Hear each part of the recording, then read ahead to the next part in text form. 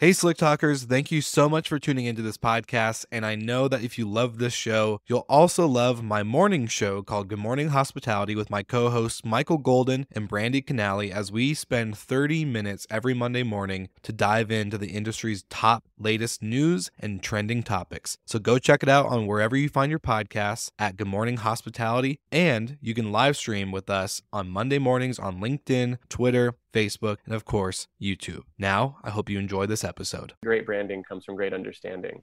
And it's like, it really is a matter of just knowing who you're talking to and how they talk to each other, what they care about, just like really deep empathy for that audience and that guest experience, and letting someone feel seen and heard before they've ever even stepped foot on the property or held the beer can in their hand or anything. All of a sudden you're kind of speaking to them as though you're in their circle. You're part of their community.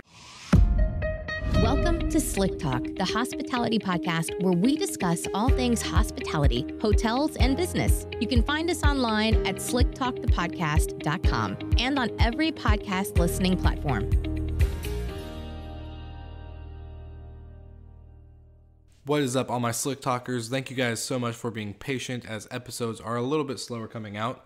I have had a little bit of downtime, now about to head out to another COVID testing site for the Army National Guard.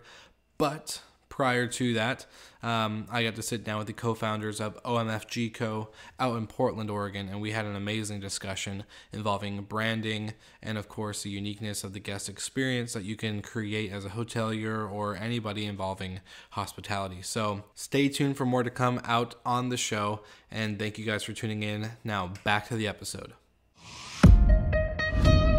He's kind of like the Joe Rogan of the hospitality industry right now.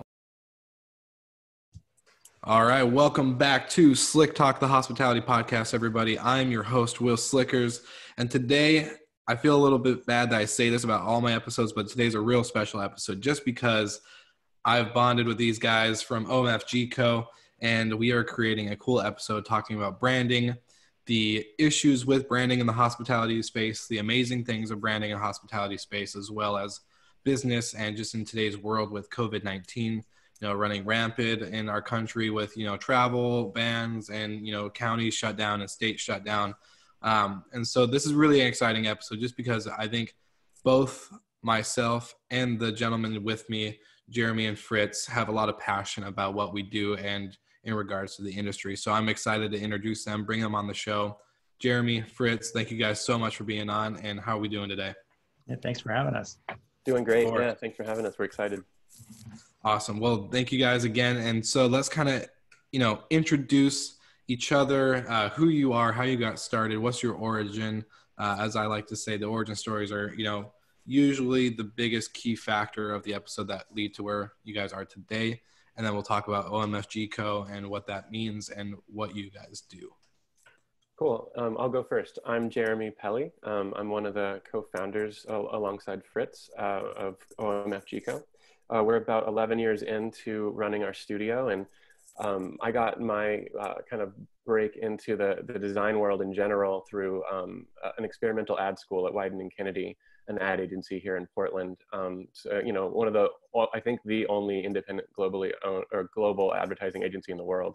So they were doing this experimental little ad school that lasted about a year, and I got into that program. So it was kind of like the perfect scam, like where I paid money to be there, like a school, but like I got to work on real work as opposed to student work. So it works out for everybody.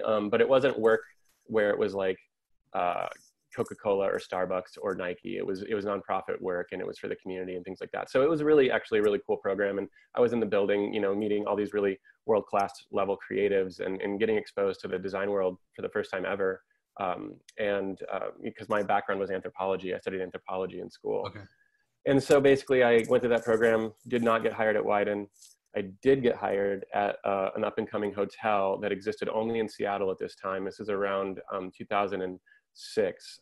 I got hired at a hotel called Ace, and they're well known now, but they weren't well known then. I had never heard of them, and they were looking for an art director. So I got lucky. I landed that position, and that's what kind of got me into the hotel and hospitality world in general. I worked with those guys for about 4+ years before I started getting kind of an itchy itchy finger to like kind of stretch my wings and explore new things. And around that time, I had met Fritz back at Wyden. He was working there when I was in the school, and basically got a chance to take on a co-freelance job together for a local charcuterie called Olympic Provisions, now called Olympia Provisions.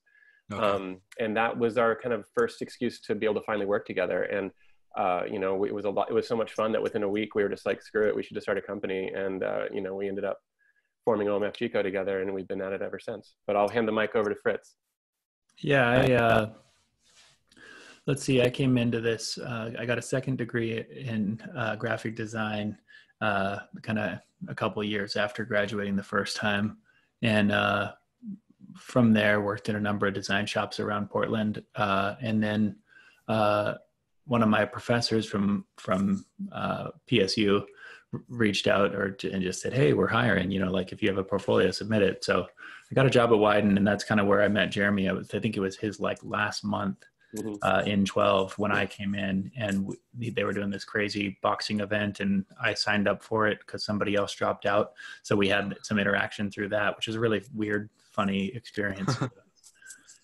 Amateur Boxing Association sanctioned bout. And the only one I've ever done, but it was a lot of fun, really crazy event. But anyway, that's how we first met. And then we like just stayed in contact and saw each other around. And, Ace is not that far from Wyden. So I'd see Jeremy when I went over to get coffee or anything like that. So we just kind of stayed in touch. While I was at Wyden, I started doing lots of freelance projects on the side, and I worked with Stumptown Coffee on a bunch of things. I don't know, maybe more notably like their packaging that had the little card inside the bag that you could remove. Worked with them to develop that, and then worked on a bunch of other brand stuff, collateral pieces, signage, all sorts of things. So like with Ace and Stumptown having a ton of overlap, we ended up just interacting with each other here and there, and then, had a number of other projects like that were just really close together, but not quite. So when we landed that first job, we were like, oh, cool. Yeah. What if we just did this together? We kind of pitched it together to these clients that we both knew many of. So they said yes. And we, really just enjoyed working together, and had like this, every project just instantly felt like it grew better, quicker, versus kind of working on your own in a vacuum. You sit there and weigh the options, and you go like, oh, I don't know, this one's good and this one's good too. But it's just so nice to have that other voice to bounce things off of, and an opinion on things. And we just found that like the energy there was so exciting. So that led to us, starting a company. And yeah, I don't know if we wanted to talk a little bit more about that.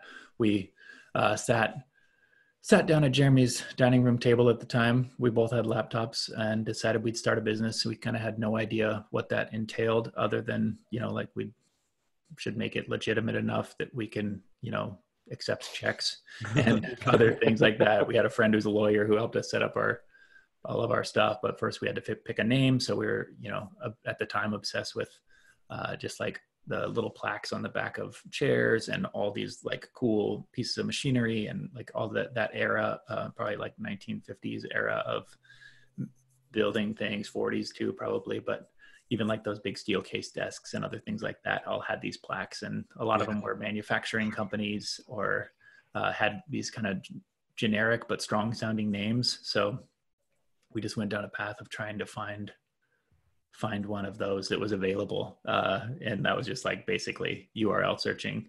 And, we eventually landed on Official Manufacturing Company, which was super generic and didn't say Portland Design Company or Branding Company or anything like that, because we wanted to be able to take on anything. And, from there we started buying URLs and bought Official MFGCO after Official Manufacturing Company. And then we bought OMFGCO. And we just sat there and laughed for a minute, and we're like, oh, that's really funny, and kind of moved on from it and kept it, but used it like just as some of our logos. I think we made like 17 logos the next day. And then, just like, we're just kind of cranking stuff out and having a good time doing it.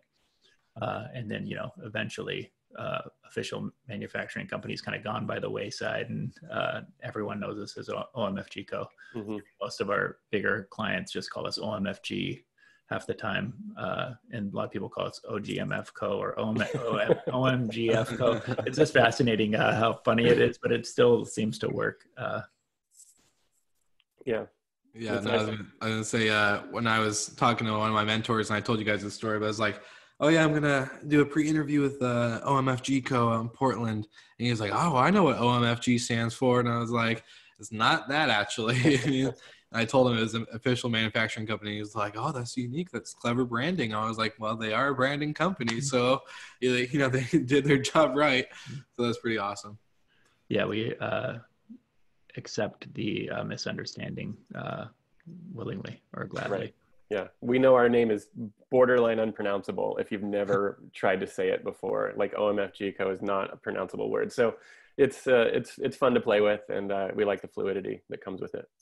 And good conversation starter, I think. People, OMFGCO, what does that stand for? And then of course, it gets the juices flowing. So yeah, that's awesome. Well, I definitely think.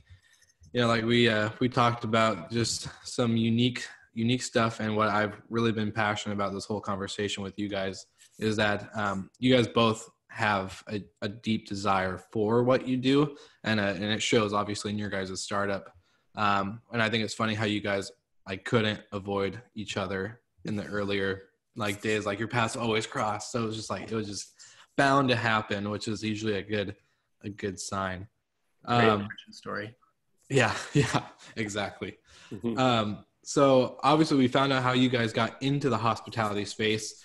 Jeremy, having the connections with ACE, which a lot of listeners obviously probably know ACE for who they are today. And so to, have someone on the show that was part of the, original startup of that is pretty incredible. I think, again, at the end of the day, it's just cool to see where that started. So we know how you guys got in the hospitality space, but the biggest thing I know from my experience in the industry is that hoteliers alike are very stubborn most of the time, or very picky, and sometimes both. Obviously, I think if you're stubborn, you're pretty picky. If you're picky, you're stubborn. So how did you guys convince?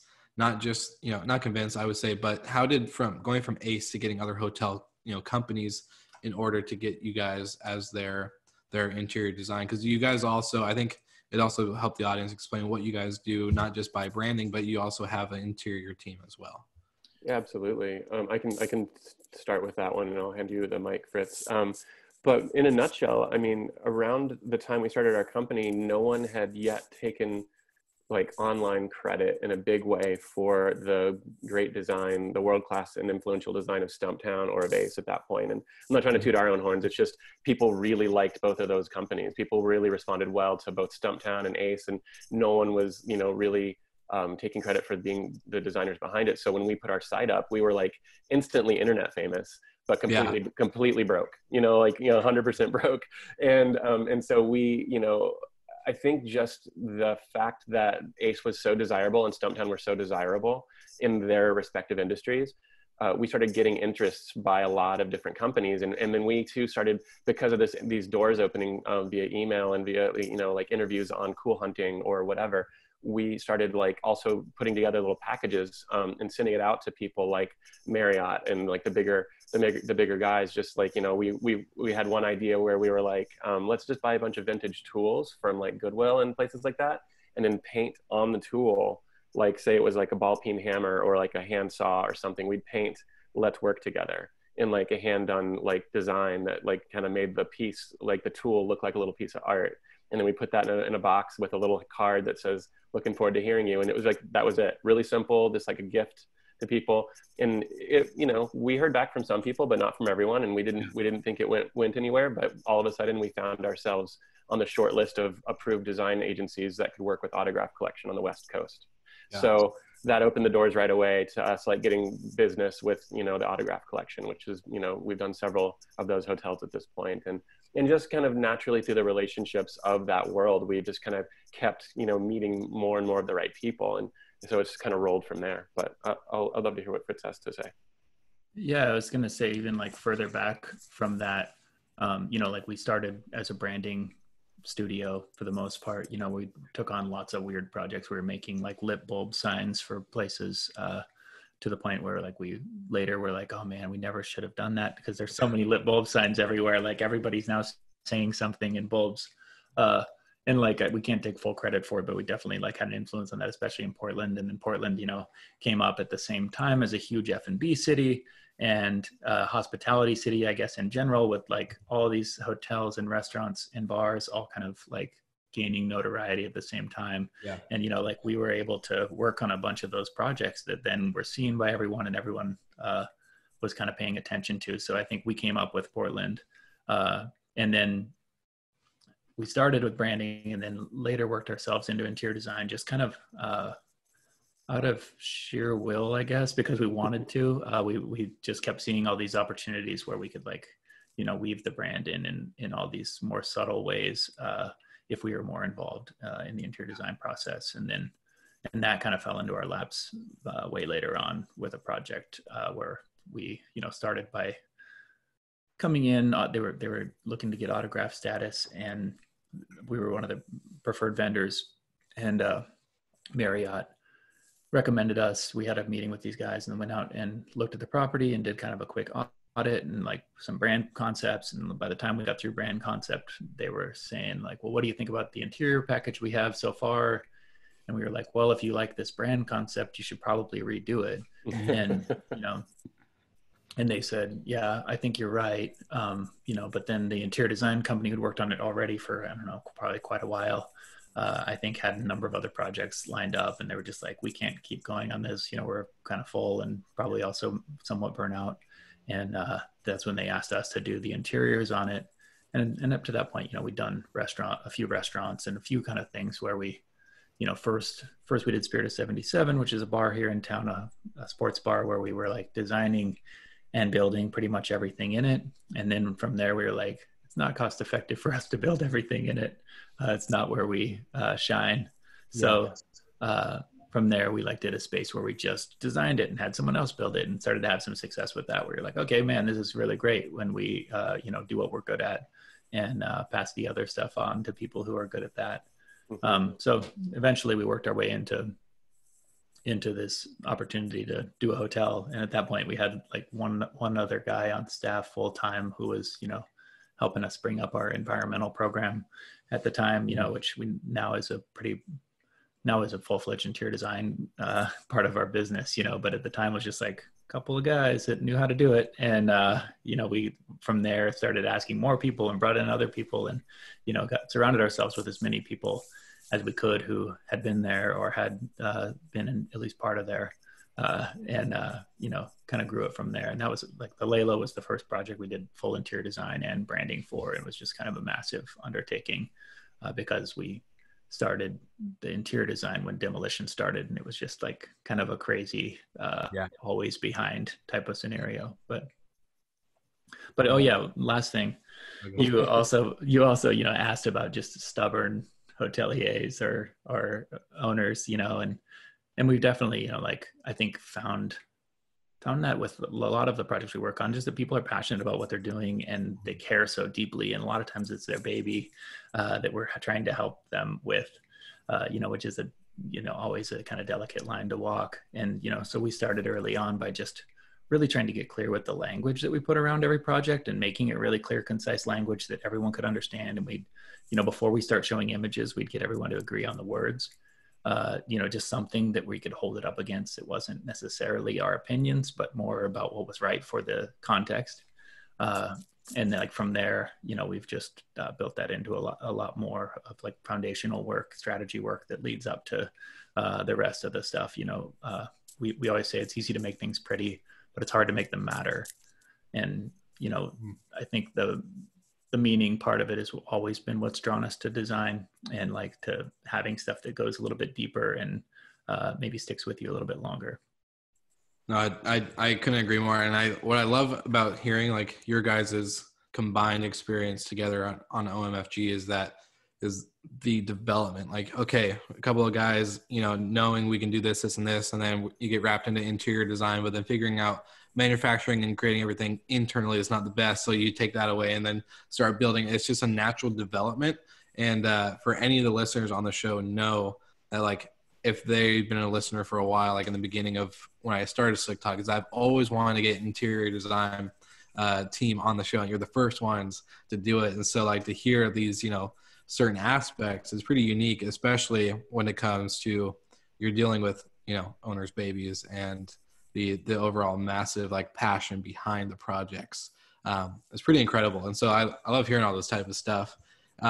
So this is kind of just off the cusp, but with, taking those roles on and taking on that position, did you see, like you just said, it's hard to make things matter. Did you see being the biggest struggle point for these kind of projects is like getting the passion and everything that matters to the owner and to the team to come out and flourish, and then the creating of the prettiness and the look, fell pretty quickly after that? Yeah, I mean, I think, usually a lot of what we do in the upfront process, like the audit and discovery or like positioning piece of things, we're like just looking at the market and looking at what is there, what's not there, looking at like, who might be coming to visit this place or who we might want to try to get to come visit this place. And, a lot of those things seem like they're, I don't know, maybe not obvious, but as you dig into it and get to know it more, it becomes more clear, so it's like, I feel like a lot of times we go through this audit process and our clients usually like, yep, that's it. But for us, that's so important to understand, like we need to know like what the stakes are and what the context is in order to make any good decision. Mm-hmm. So like, I think getting through that process and going through that process with a client always helps, just to like prove that we understand where they're at and what they're dealing with. And also, sometimes we point out the obvious, but it's maybe the stuff that,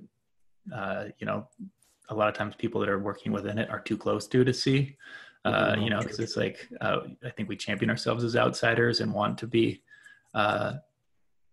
bring that outside perspective because it is worth a lot. Mm-hmm. Yeah, I agree. And what case in point, I think, is, the Lalo project that you were just chatting about, Fritz. I feel like, for example, like the interior design team that was working on that one before we were hired to come up with the concept, because we were originally hired for that job just to do branding. It was like a traditional, just straight ahead branding job. And we named it, we branded it, did all the things, and the client loved it.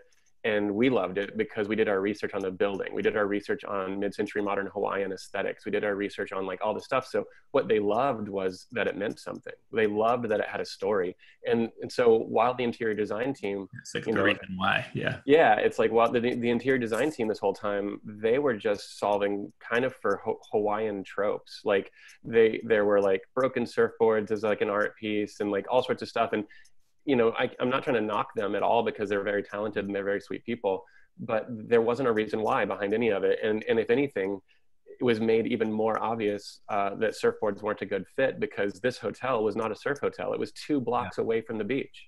So we were just like, let's just do stuff that makes sense for this two block away from the beach location and not compete and not pretend we're something we're not. And so that's what we came up with. And that's what we came through with Hawaiian graphics, all the way through, and a Hawaiian, mid-century modern kind of tropes woven together, but they were all fresh takes of it. And what I love about that, and I think you guys might understand the point I'm about to make with a company that you probably know out in Cannon Beach, Public Coast Brewery. Yeah. Oh yeah. Okay. So what I love about what you just shared is that it tells a story, right? It gives an experience. It gives, some feeling to when you walk into the place. And to me, that's all about the guest experience, right? We talk about so much, we can talk about branding and all these certain things that we talk about as, people in the industry. But the biggest point to get out from that is the guest experience and be able to tell a story. And I think that one company that really for me has shown that, and I love the owner, I love the business itself, but Public Coast Brewing Company, they tell a story. 1970, or I think it was 1993. The coast became public, all 363 miles of it. That's why they named, 1967 after their gold beer, the 67 blonde ale. They tell a story through all their products, and And for me, that is such a cool thing, because when your guest is on property, whether they're staying at one of the affiliate hotels or at the brewery itself, as a waiter, as a front desk person, you're able to give that experience and share that connection with them. Because now when they come back, the guest is going to remember you taking the time to explain something that meant something to what you guys are doing as a team, as a mission. And I love that you just shared that, because that's like the biggest point. And I will always like preach the guest experience and telling a story on the podcast. And I think what you just shared right there is a perfect example. Well, yeah, and I think appreciate it. Go ahead. It comes down to like, I don't know, like I think the just general stories are like the general Hawaiian story isn't really as much yours to share. And once you make it a little bit more unique but unique to your situation, then it becomes more your story to own, And I think that's maybe the differentiator with that one, and with like the Lalo, where we had a lot of success. Mm-hmm. Yeah. I mean, we have a lot of fun little mantras that we've kind of penned over the past 11 years. And another one beyond, it's easy to make it pretty, it's hard to make it matter. That's one. But another one that comes to mind in this scenario is that it's something Fritz alluded to earlier, is that great branding comes from great understanding. And it's like, it really is a matter of just knowing who you're talking to and how they talk to each other, what they care about, like just like really deep empathy for that audience and that guest experience, and letting someone feel seen and heard before they've ever even stepped foot on the property or held the beer can in their hand or anything. All of a sudden you're kind of speaking to them as though you're in their circle. You're part of their community. Yeah. Well, I think like that powerful feeling in hospitality, like I think of being recognized, where people talk about that, even if you don't know the person, but giving them that, I've heard amazing stories from restaurants or other places where, someone walks in and they like know who you are and say, Mr. Slickers, we're so glad you're finally here. Like we've been expecting you, whatever that is. It just makes you feel good, like that someone cares that you're there. And, you can do that in a lot of ways, whether it's, through an operational piece or through even an art piece, just something that, meets you where you're at and recognizes you there. That's what I loved about working at an autograph collection. That was my first experience in the hotel world. And so, I have my guests that I talk to still to this day. Like it's been 5 years and I'm still friends with them. Like we'll text each other and be like, hey, Mrs. Malone, how you doing? Or like, Mr. Chardine, my man, like where you been? I haven't seen you forever. Those are such cool stories to have. And I love to be able to share that, because it's like, still being able to talk about them and be like, hey, like when we see each other, they're like your friends that you had in like elementary school that you never skipped a beat, you haven't seen each other in 10 years, but you guys pick up right where you left off. It's cool. It's a cool experience, and it's a cool feeling. But I want to kind of get into a little bit of a shift here in the conversation. Yeah. And this is what excited me when you and I, when we all three talked prior to the recording date. And so let's talk about brand and like what that means, because I think especially in today's world with COVID and, all this stuff, a lot of stuff is shut down, but, taking the time to focus on brand, focusing on the story, focusing on the experience, focusing on the look, all these types of things. Brand, the word itself, I feel like has gotten diluted in a few ways, just because, it's something that's super important. But I think, we haven't, a lot of places, unlike you guys, which I totally just give you a round of applause for your company and how you are able to, make the word brand mean something. But what are the key fundamentals that have been proven through your business and through your clients? This is kind of a multi-part question, by the way. So what are the key fundamentals that have proven through your business and your clients? How can these fundamentals be applied to today's world? So, and we'll get a little bit into this. So, we talked about the OTAs and how branding and all the other stuff, but I think right now, this is something that the audience can take away and immediately after listening, apply right to their direct business. And so I want to get your guys' insight on that. Yeah, absolutely. Some thoughts I could share right away that come to mind are, a brand is an experience, like we were talking earlier about the brewery and this applies to basically every industry is, like when someone rents a hotel room at like a suite hotel, like at, Hoxton or Ace or Wythe or something, they're not renting the room. They're renting the ability to tell their friends, I stayed at the Wythe when I went to New York. Like that's what they're paying for, is like this proof that they are living the life that, is their dream life. And like their people that they align with are people that hang out at the Wythe, and that's who they are too. And so, I think that, if once you realize that a brand is not a logo, a brand's not a color palette, it's not a typeface, it's not any of that stuff, it's how it feels, focusing on the feeling is one of our favorite things to do in general. That's amazing. Yeah. Best way to describe it. And then I think as like a piece of advice for anyone right now, like we've talked about this a lot internally, is like, what can we do? In general, it's a really hard question to answer. I feel like it's always very much based on the context and the very specific instance, and your brand in your city, in your location, neighborhood, whatever. Seems like that's like where you need to start, is just like, well, what do we normally how do we normally want to be perceived? And now how does that change? And how can we still bring some of that same experience or feeling to the customer or to our audience? Mm-hmm.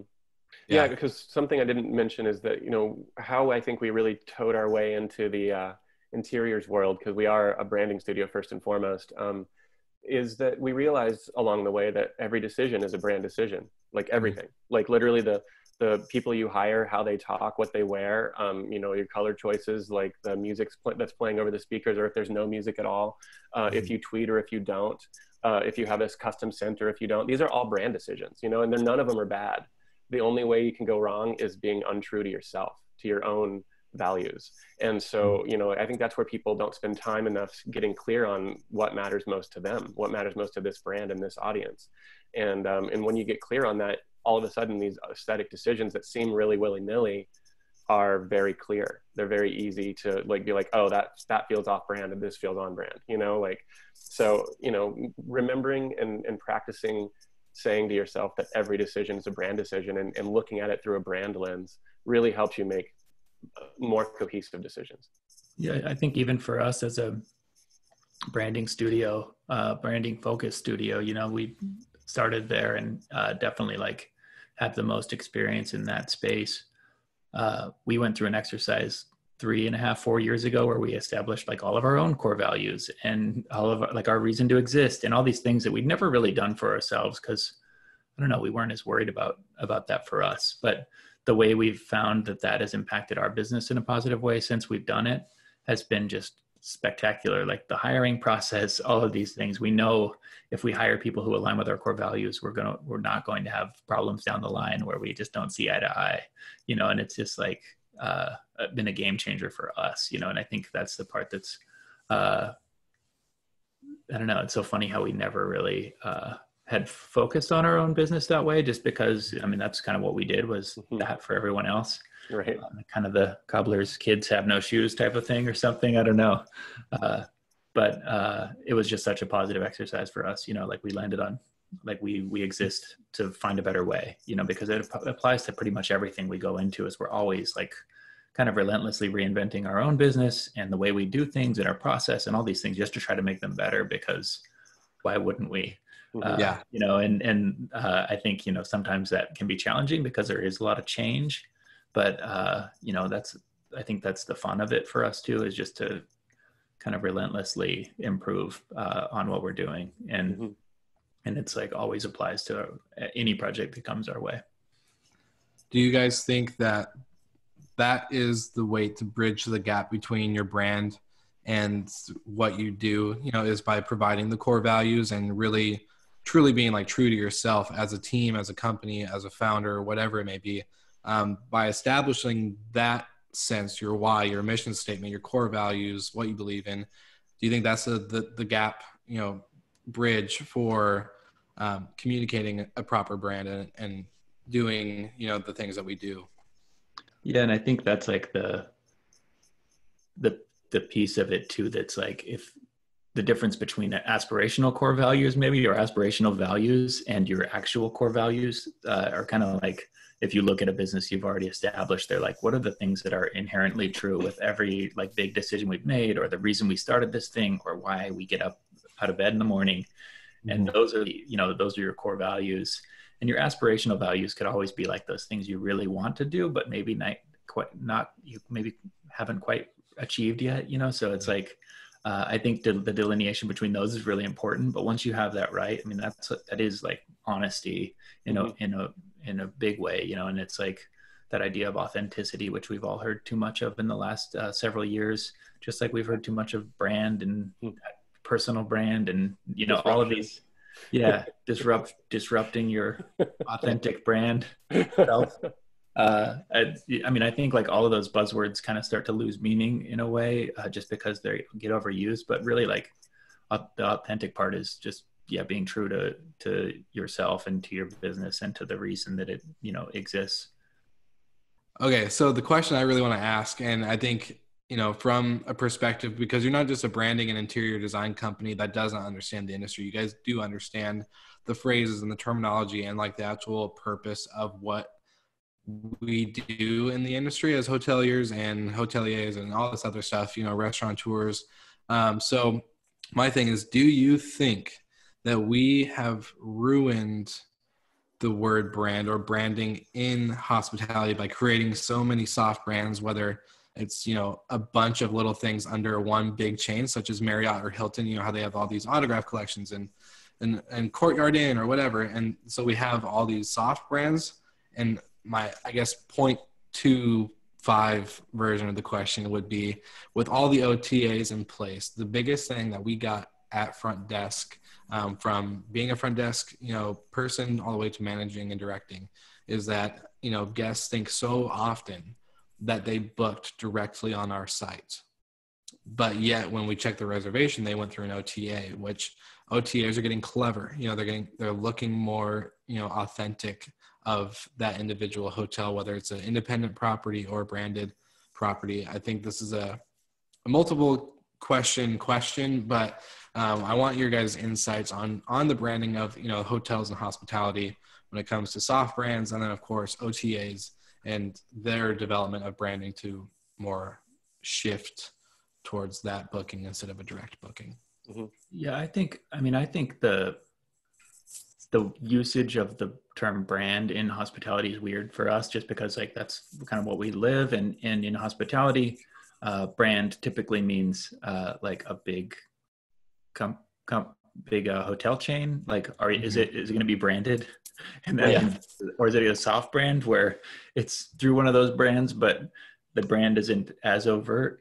You know, and then I think there's some very, very soft brands. I don't know what the ultra soft brands are, the ones where you like don't find out that it's part of a brand until you like open up something at check-in that says like, hey, this is, or there's a sign behind the front desk, you know, and you're like, what? Yeah. How did they get away with that? So, I mean, like that, the way the term's used is much different. You know, I think ID is used the same way in hospitality, where ID is interior design, but like for us, it was brand identity was ID. And then like, as we got into interior design and more hospitality conversations, every time ID is used, it's for interior design. So, I mean, I think it's like kind of that in industry speak or lingo, you know, that makes sense within the context. Mm-hmm. I tend to think, but it's kind of a strange way to unpack it. You know, like we want you to make a brand for a non-branded hotel, or right. It's not a branded hotel, but make a brand. Yeah. I feel like it's for me, it's less about the word brand than it is more about like the word like independent. You know, like it's like, I think the word independent has been made confused in the hotel world for sure, simply because of things like autograph collection, where they're technically independent, but they're also not. And so, you know, like you don't really, like to Fritz's point, you don't really know what you're getting until you're there sometimes. And it's like an unpleasant surprise. I think that I feel like there's an unintentional feeling of being duped a little bit whenever you like book something you think is independent and ultimately is part of Kempton or Starwood or something huge, you know. And it's like, you know, no hate on any of the big guys, but it's like, you know, whenever they you know, act as chameleons with the true independent hotels out there, it can be misleading. But I think brand is just a simple ubiquitous term for so many things. And so in that way, I don't know if it's overused or ruined or anything, but I think that because it's not necessarily clear to begin with, but I think independent was clear at one point, and now it's not so clear anymore. It's just like boutique was clear at one point. You know, like everything. I think as a lot of the bigger brands got into trying to compete with boutique and trying to compete with short-term rentals and all these other things, it has made it really squishy or a little bit more confusing, and I think intentionally so. For sure. Which I think is a good lead into the OTAs, which I also think no one really even knows they're participating in that game until they get there and find that out. Same thing, or you have to like, oh, actually, I have to look up my Expedia number to find out how I actually booked this room. Right. I think that's funny. We were talking with our CFO about it, who's our partner as well, and he was just talking about like that kind of SEO game involved in that everybody's like trying to spend just enough that they make it to the top, but they can still make their margin based on the money they get from the booking. And it's just like a weird game that I think, like we would prefer not to play or not to have to play. We're always talking about trying to make a destination that people will choose when we can. Will choose because they want to stay there, not because it's the cheapest location or maybe the perfect location closest to the airport or whatever kind of thing. We're usually trying to compete more on the experience someone wants to have. But Jay, you had some thoughts on OTA, I think. Yeah, for sure. Like, it's interesting. I feel like, so this is where, I mentioned earlier in the podcast, like my background in school was anthropology. And I never thought about at the time, like how incredibly useful that background would be in, dealing with branding and dealing with thinking about how people think and how they make decisions and why, what drives them. And, so the question about OTAs is really layered. Like there's the layer of, well, through capitalism and online shopping, we've all been trained to act certain ways at certain sites. So like you go to Amazon and you expect to be dealing with retailers, but you go to Craigslist and you expect to be dealing with individuals. And you go to eBay and you might be somewhere in between, but you go to Etsy and it's going to be handcrafted independent goods. So, right away, even before you shop for anything, no matter what you're looking for, we've all been trained already to kind of like think about how we want to navigate these landscapes. And right now, I think the OTA really has no clear differentiators as to why one booking engine is better than another one, because they all kind of are just an amalgam of the same things. They all search the same sites and they use the same metrics of like, what's the cheapest, what's the closest, all this kind of stuff. But we're in the business of trying to get people to care and take things from metrics that are not as easy to measure. Things that, again, like, how does it feel? Who's behind it? Like, do I like those people? Do they support good things? Are they putting their money into other good things and supporting their community? Am I supporting something that I feel good about in general?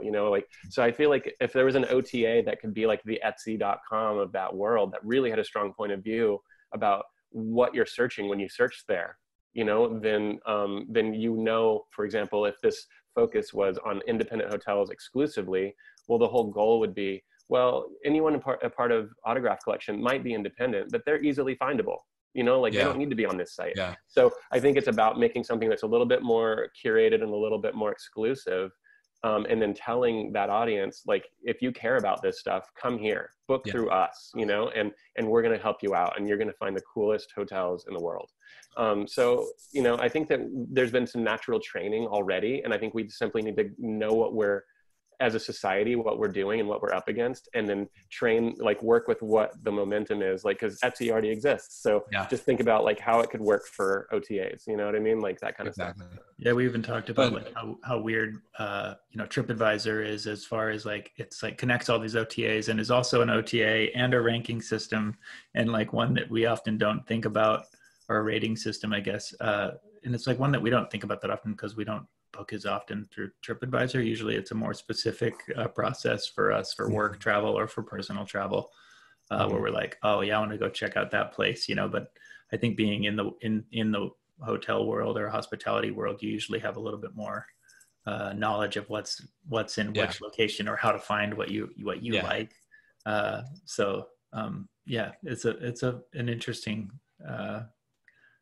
I don't know. I think a thing like that, just people don't know or understand exactly how it works or what you get. I think Tablet did that for a long time pretty well. They were kind of talking about something entirely different than a lot of the other companies or OTAs, I guess.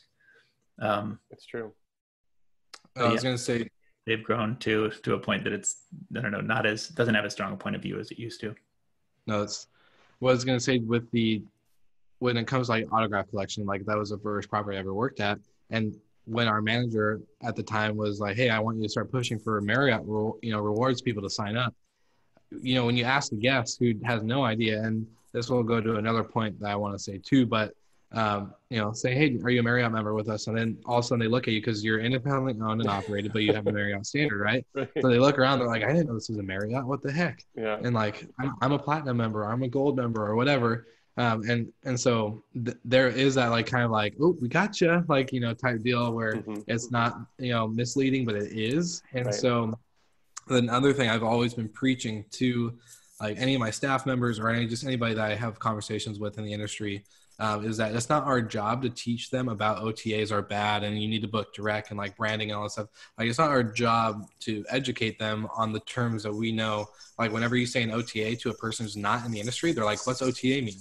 And then, so it's not our job to teach them. It's our job, like you were saying, Jeremy, to create the experience, to create your story, your, unique feeling so extremely well that when they do arrive and they do book, they are not confused at all. It's not our job to educate them. It's our job to communicate that properly and effectively through the booking system, the channel manager, the, Facebook, the website, all this stuff. There's all these, places.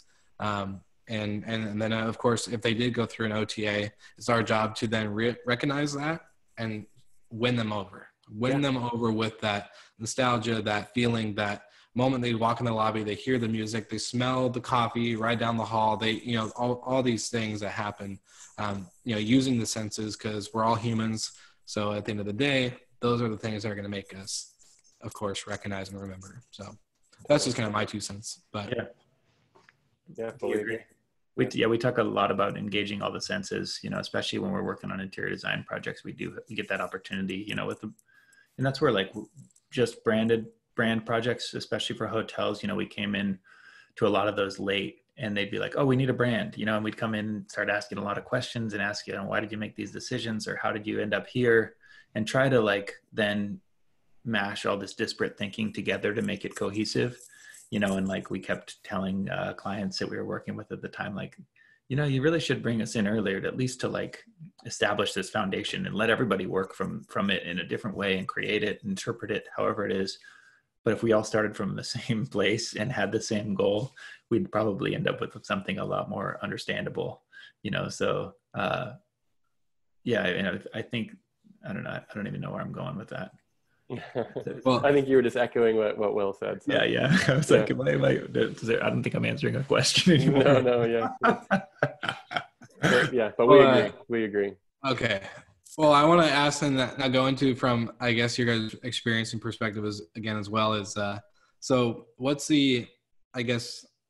how important is leveraging creative pricing options and the value of branding during like recession times or even times of COVID-19, where a lot of places are shut down and definitely not in the, if they are open, they're accepting very minimal. And if they're, soon to be open, what can they expect? And, leveraging creative pricing options and the way of communicating, that stuff as well.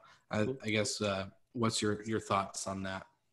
No, I had one place I'd love to start with that one, which is, I feel like, and, I think this might just be, happenstance or good luck rather than anything else. But like, I feel like the way that the decisions that Fritz and Evan and myself have been making as leaders in running OMFGCO over the past few years have positioned us really well to answer this question in a pre-COVID way and a post-COVID way, in the sense that we were already working remote 2 days a week, every week for the past year plus with our whole staff. So when all of a sudden everything went remote, it was really easy for our group to transition to the remote work schedule. It's like, it's a bummer never seeing each other in person, but we can do it, no big deal.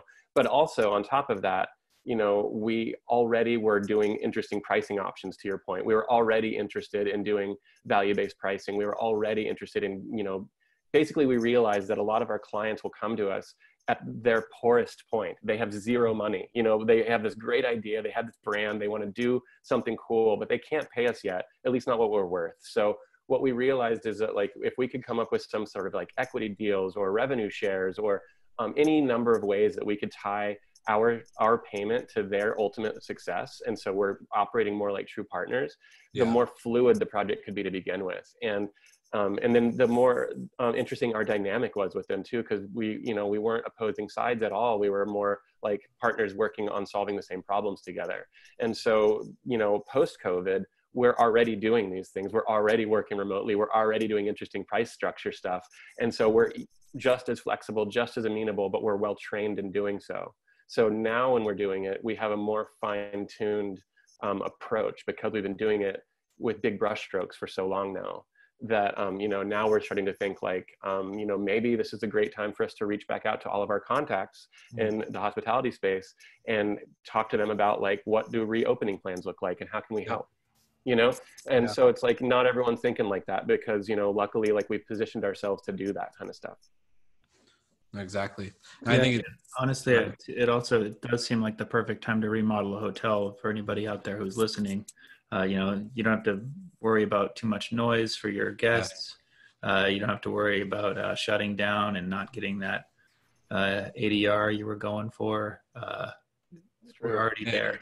Yeah, your ADRs are already out the window, so might as well. It's true. It's true. Hit us. We're offering discounts to anyone who says Slick Talk in the just to let you guys know, I'm probably going to be your first client. So after this, we're going to talk and perfect. Get you guys some equity in the show. Excellent.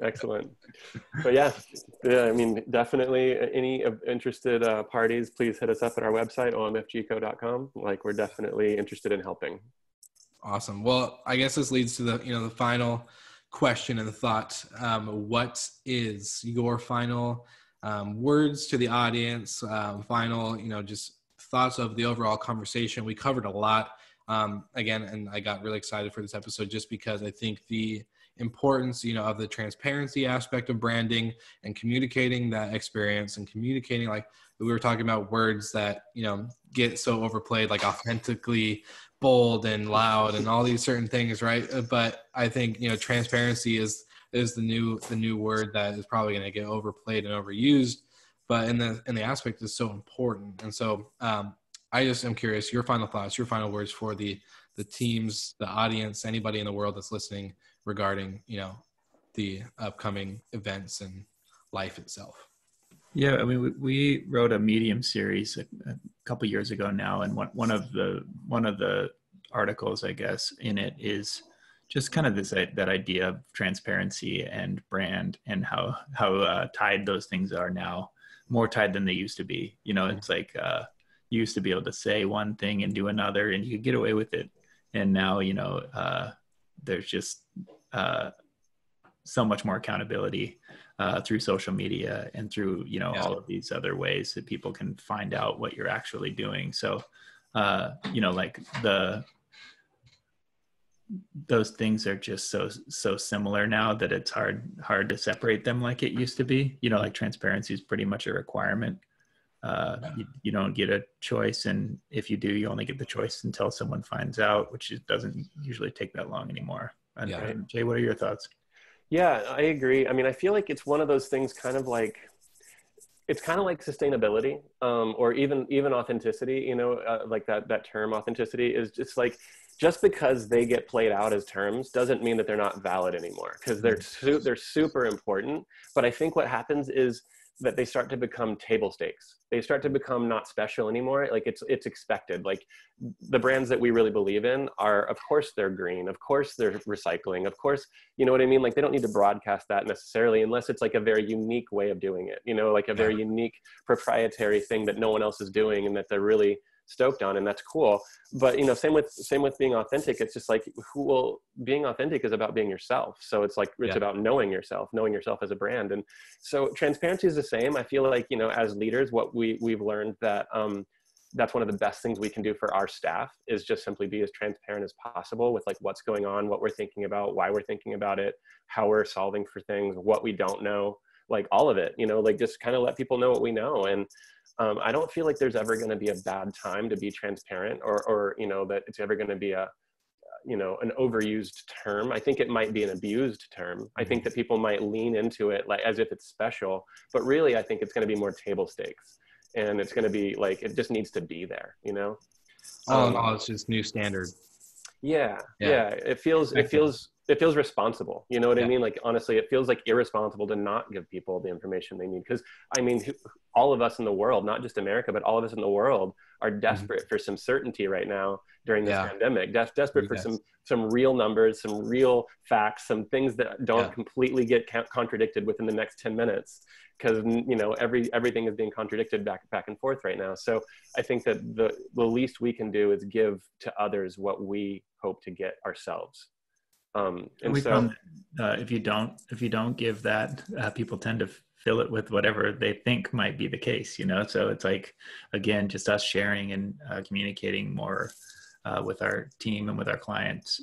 It seems to always help. Mm-hmm.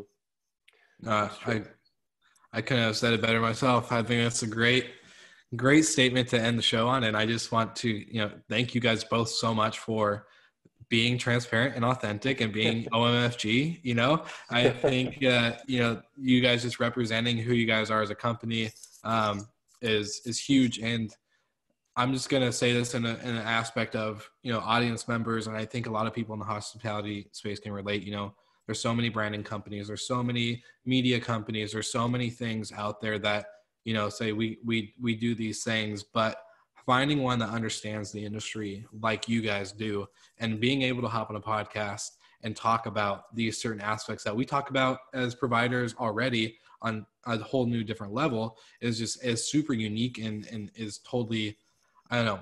I think it's I don't know.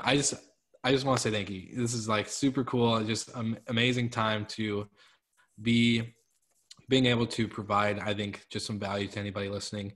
And with, of course, like you said, all the uncertainty going on, this is a great way to be certain that we know that during this time, it's time to work on some stuff, get it, you know, standardized and to apply some fundamentals to reopen. So thank you guys so much for being on the show.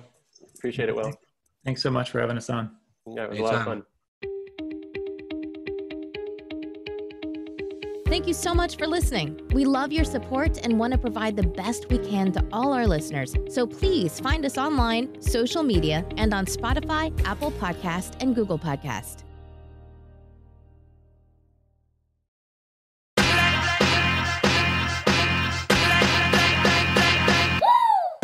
What's up, everybody? If you've gotten this far into the episode of Slick Talk, the Hospitality Podcast, then you are amazing, and thank you so much for tuning in. We want to send you two places really quickly. If you can, check out the show notes and click the hospitality.fm link. Check out all of our other shows on the podcast network. And don't forget, if you have someone that you want to hear on the podcast, then fill out the guest fill out form so that way we can get them on the show.